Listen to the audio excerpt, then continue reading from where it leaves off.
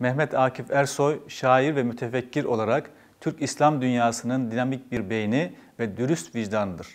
Kaleme aldığı eşsiz yazıları ve Anadolu insanının ruhen şahlandıran seslenişiyle tarihimizin en müstesna öncülerinden biri olmuştur.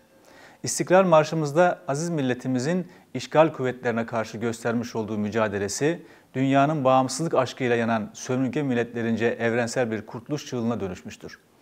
Büyük bir diriliş mücadelesini nesiller sonrasına taşıyan merhum Akif, uğruna mücadele ettiği mukaddes bu davayı Türk çocuklarına miras bırakmıştır.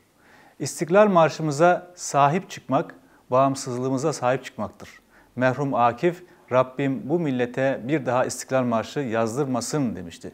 İstiklal uğrunda verilen mücadele azmini zihnimizden ve yüreğimizden asla eksik etmeyerek bu kıymetli mirasa sahip çıkabiliriz. Akif'in korkma nidası sizlere yarenlik etsin. Bu vesileyle İstiklal Marşı'mızın kabulünün 100. yılında başta Gazi Mustafa Kemal Atatürk olmak üzere Mehmet Akif Ersoy'u İstiklal Marşı'mıza ilham veren milli mücadelemizin tüm kahramanlarını, vatanımıza can adayan tüm şehit ve gazilerimizi rahmet ve şükranla yad ediyorum.